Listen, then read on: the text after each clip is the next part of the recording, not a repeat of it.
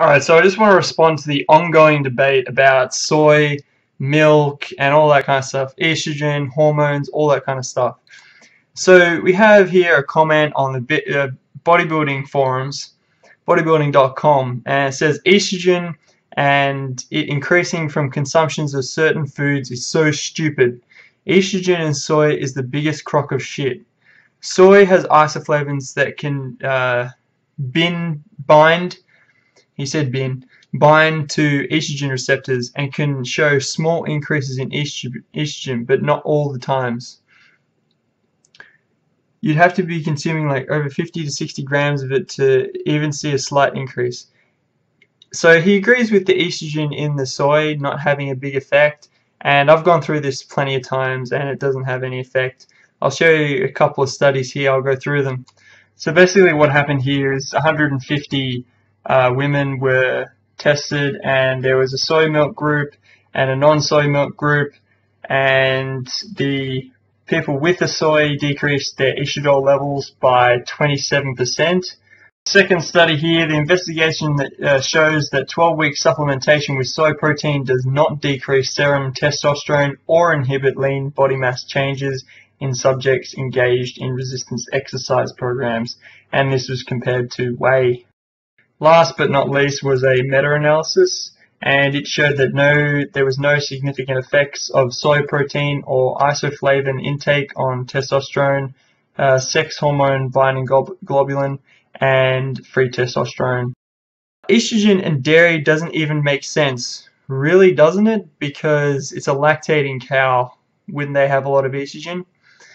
Only thing that dairy might have small effects on estrogen is soy milk, and like I said, if you think your nipples are going to fall off from a glass or two or four of soy, you are very mistaken. This guy's little signature says no bro science tolerated. So what we have here is the reference ranges for serum estradiol for an adult male, and you've got adult female down here as well. And it says the lower limit is 14 and the upper limit is 55. I've checked around, they're about the right levels, and it's PG per milliliter. I think it's picograms per milliliter. They're very small amounts, but it has a big effect in the body.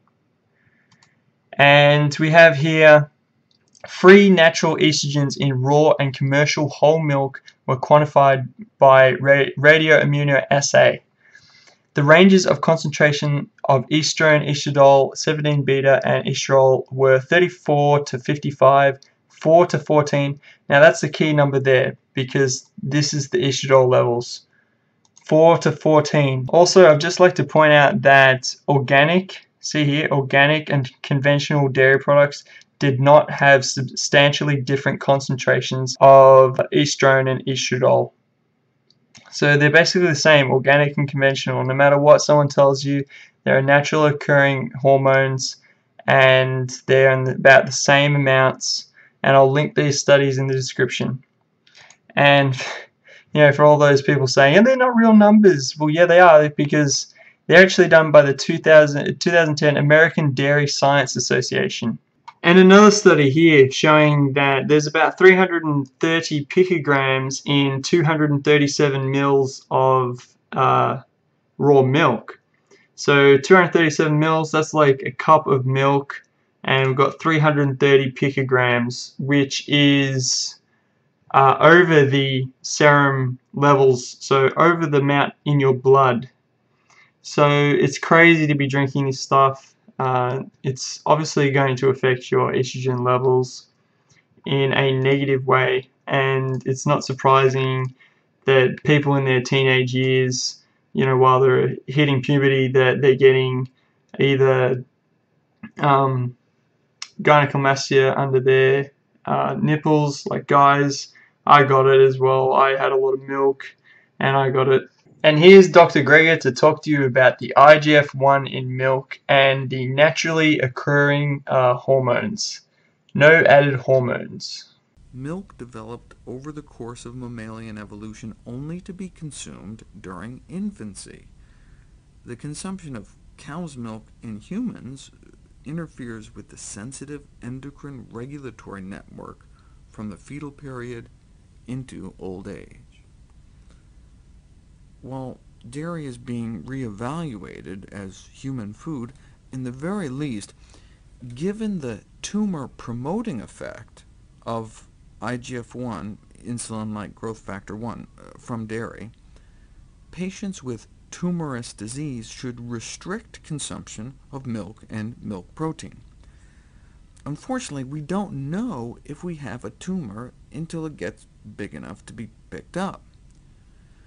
The same applies to patients with coronary heart disease, #1 killer in the United States, and those with a family history of neurodegenerative disease.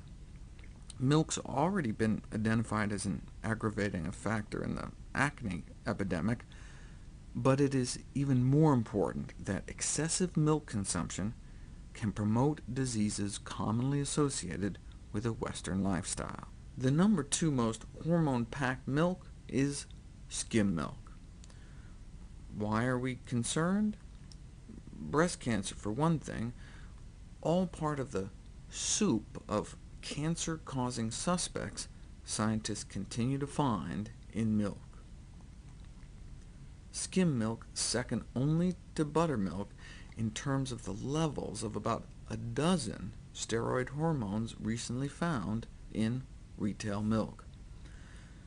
Part of the reason is what we've done to dairy cows. Through dietary and genetic manipulation, we're now able to force cows to lactate even in the late stages of pregnancy. And since we have to keep them constantly impregnated to produce milk, that's good for the industry, but right at the end of the 3rd trimester, the hormone levels really skyrocket, and that's what we end up drinking. Milk was designed by nature to make things grow like crazy. That's why it's good for babies, but bad for tumors. Good for baby cows, but bad for adult people who may have tiny microscopic breast or prostate tumors, which we don't want growing so fast. In a study of 140,000 men this year, 35 grams of dairy protein increased the risk of developing high-grade prostate cancer by 76%. So that's like 2% increased risk for every gram of milk protein. So like a cup of cottage cheese a day could increase one's risk by about 50%.